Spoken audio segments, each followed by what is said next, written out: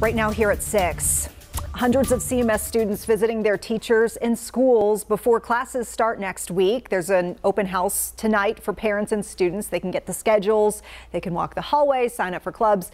WCNC Charlotte's Shamaria Morrison joining us live from this event going on at Harding University High School. You told us last hour, Shay, a lot of excitement. Hopefully that's continuing here into this hour. Yeah, it is, but it's a little bit more in the gym area where they, can sign up for those clubs and things.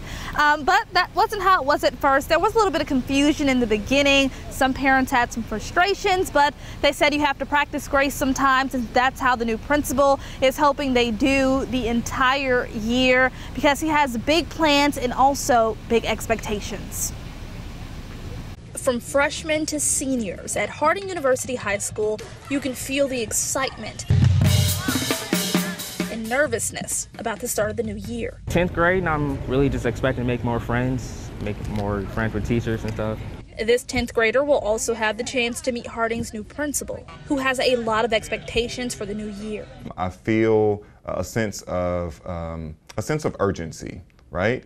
There are kids' lives that are at stake every day when they come on our campus, right? The educational environment is extremely important for me. Hey, Ms. Price, you good? Principal Glenn Starnes says safety, school test scores, workplace climate, it's all a balancing act. We're not going to wake up tomorrow and miraculously we are where we used to be. But we do want to be sure that we have a plan and a process to get there. Parents are looking to hold him accountable, especially for keeping students safe after last year guns were brought on campus and there were multiple fights. And they need to bring more people in to talk to them and teach them and give them other options to do other than that. Starnes wants to reach students where they are. Let's just talk straight from the heart. Let's hear about what matters to you, what's important to you, what do you think we should do and focus on going into the upcoming year. He has students willing to listen. Listen to what the students want for the school and, try his best to, be more democratic, I guess, listening to what we would want. Time will tell if plans Starnes has will come to fruition.